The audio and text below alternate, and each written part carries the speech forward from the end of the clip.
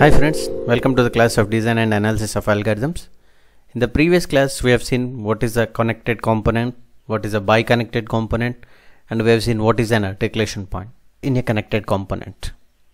So we'll see now how to find. Let us consider one example. This is a graph where it consisting of 10 vertices.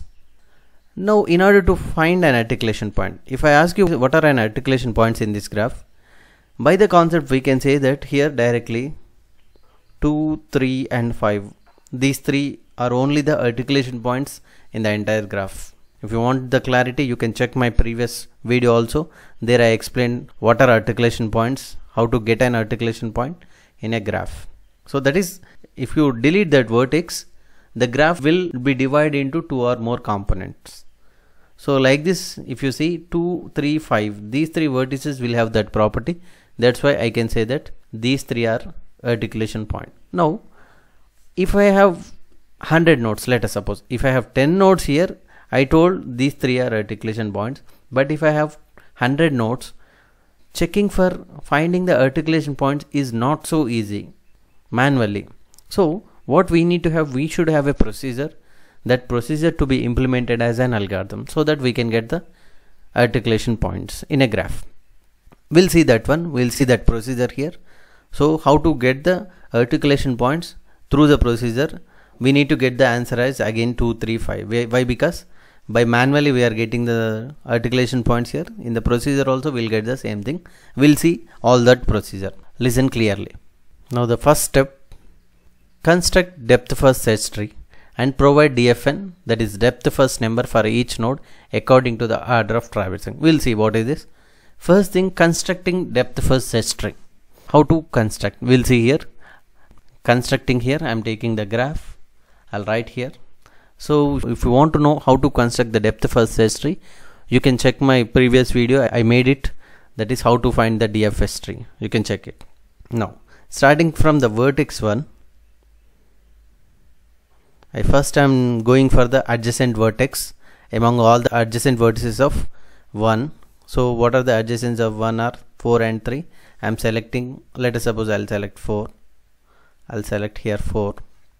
Now one more thing he told is depth first numbers to be given. That is, in the order of traversing you need to give the numbering to the node starting from index 1. So first I visited 1, second I visited 4. That is the number 2, DFN of 4 will be 2. Next I want to visit the next adjacent vertex is 3. So of course DFN number is also the next number 3. Next I want to go for adjacent is 2, 9, 10. Among that, of course 4 is already visited. I want to go for this first. Any vertex you can take, not a problem. So I visited the vertex 10 and the DFN number, next number is 4. And now for 10 adjacent is only 3. So already visited. So that's why I need to go backtrack and again 3. For 3 I want to visit now 9. So the DFN number is after 4, the next number is 5. After 9, what are the adjacents is only 3, that is visited, and go for backtrack for 3. Now adjacents are 4, 10, 9 and 2. These 3 are already visited. Now I need to go for 2, and also care must be taken that there should not be any cycle. Now the DFN next number is 6. Now for 2 adjacent is 1, 5, 8 and 7. If I take 1, what happens? You can see if I want to connect this will become a cycle. So that's why I don't want to connect this one. And now I'll go for 2, 2, 5, 7 and 8. 3 options are there. I'll select 5. Anyone you can select, not a problem. So the depth first number is 7. Next I'll select 5. Next adjacency 6 and 7 are there. I'll select 6 first. So 6 will be selected. The next DFN number is 8. And for 6 adjacent is only 5, already connected. Again backtrack. For 5, 2 is connected. 7 is not connected. 8 is not connected. I'll take 7 now. The next DFN number is 9. After 7 adjacents are 5, 2, 8. 5, 2 are already connected.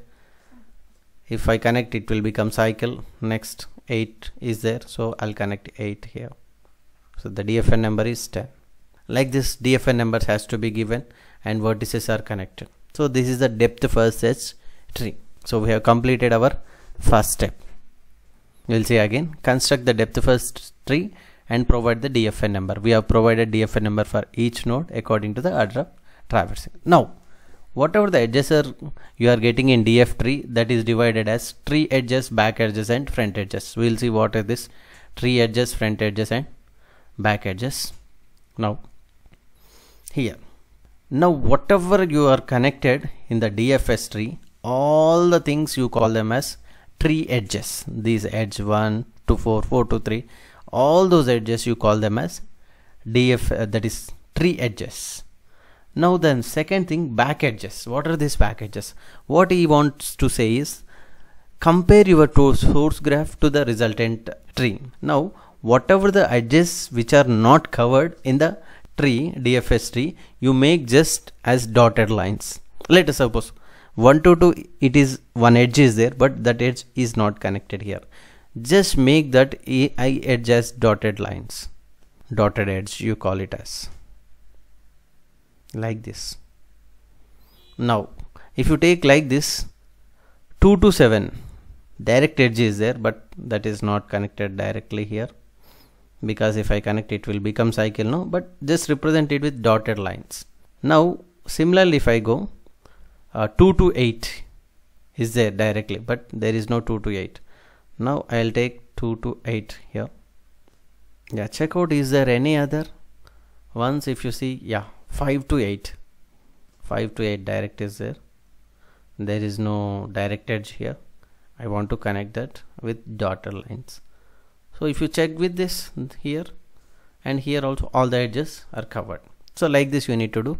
Now coming to this, once again, tree edges means this thick lines, and back edges and front edges.